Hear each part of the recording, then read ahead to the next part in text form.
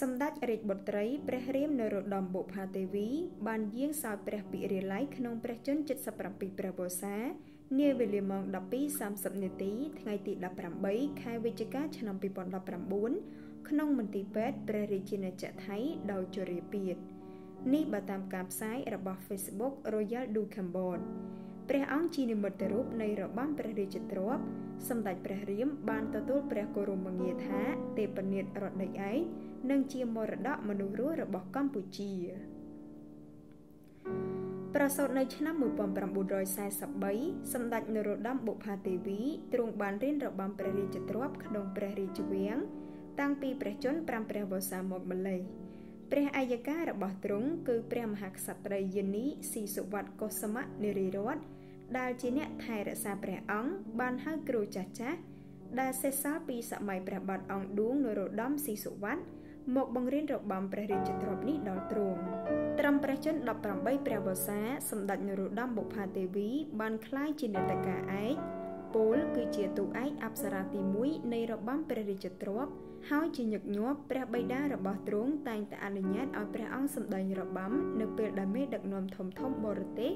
ដូចជាមេដឹកនាំបារាំងនិងចិនជាដើមមកទស្សនកិច្ចនៅកម្ពុជាទេពកោសល្យពិសេសផ្នែករបាំព្រះរាជទ្រព្យរបស់ព្រះរាជបុត្រីនរោត្តមបុប្ផាទេវីនេះមិនមែនកើតឡើងដោយរឿងចៃដន្យនោះឡើយតែវាជារឿងស័ក្តិសមណាស់ដែលព្រះអង្គត្រូវតែមានចំណេះផ្នែកនេះជាងគេសម្ដេចព្រះបុប្ផាទេវីមានបន្ទូលថាទ្រង់បានប្រសូតនៅក្នុងខ្សែរាជវង្សដែលមានលោហិតស្រឡាញ់វិស័យសិល្បៈតែម្ដងជាពិសេសមាតារបស់ទ្រង់គឺអ្នកមនាងផាត់កញ្ញុលជាអ្នករបាំព្រះរាជទ្រព្យនិងជាអ្នកលេងល្ខោនផងដែរក្នុងបទសម្ភាសន៍កន្លងមកជាមួយសារព័ត៌មានថ្មីសម្ដេចបញ្ជាក់យ៉ាងដូចនេះថាអាចដោយសារតែខ្ញុំជាខ្សែរាជវង្សដែរព្រោះតាំងពីដើមមកមិនដែលមានខ្សែរាជវង្សសម្ដែងរបាំនេះទេលើកទី1ហើយដែលខ្សែរាជវង្សសម្ដែងជាពិសេសខ្ញុំជារាជបុត្រីរបស់ព្រះករុណាផ្ទាល់សម្ដេចបុប្ផាទេវីគឺជាព្រះរាមរបស់សម្ដេចក្រមព្រះនរោត្តមរណរដ្ឋដែលព្រះអង្គទាំងទ្វេជាបុត្ររបស់អ្នកមនាងផាត់កញ្ញុលនិងជាអតីតព្រះមហាក្សត្រព្រះបាទសម្ដេចព្រះនរោត្តមសីហនុសម្ដេចទ្រង់រៀបអភិសេកនៅព្រះជន្ម15ព្រះវស្សានិងមានបុត្រ5អង្គ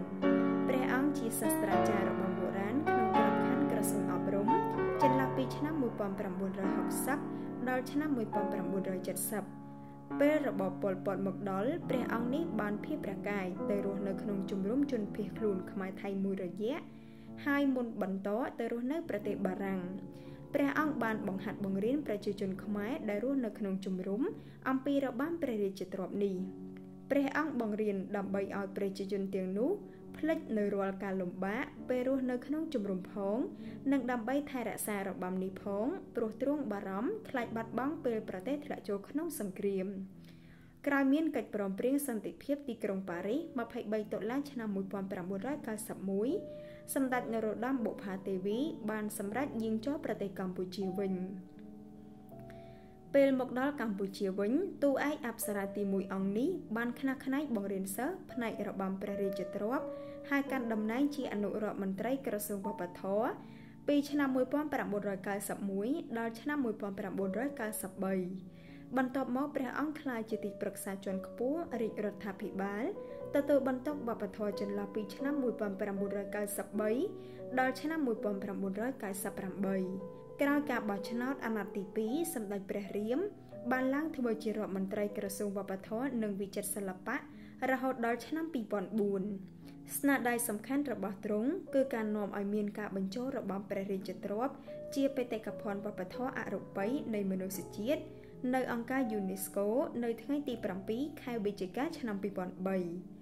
បើទោះបីជាសម្ដេចព្រះរាមនរោត្តមបុប្ផាទេវីមានវ័យចំណាស់និងមិនអាចសម្ដែងរបាំព្រះរាជទ្រព្យដោយខ្លួនឯងក្តី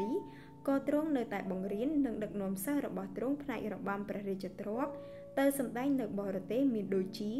នៅប្រទេសចិននៅបារាំងនិងនៅឥណ្ឌាជាដើមពីឆ្នាំ 2004 ដល់ឆ្នាំ 2016 ព្រះអង្គជាសមាជិកព្រឹទ្ធសភានិងជាសមាជិកកិត្តិយសនៃសិល្បៈរបាំអន្តរជាតិផងដែរបច្ចុប្បន្នព្រះអង្គជាឧត្តមប្រឹក្សាផ្ទាល់ព្រះមហាក្សត្រនិងជាសមាជិកក្រុមប្រឹក្សារដ្ឋធម្មនុញ្ញនៃព្រះរាជាណាចក្រកម្ពុជា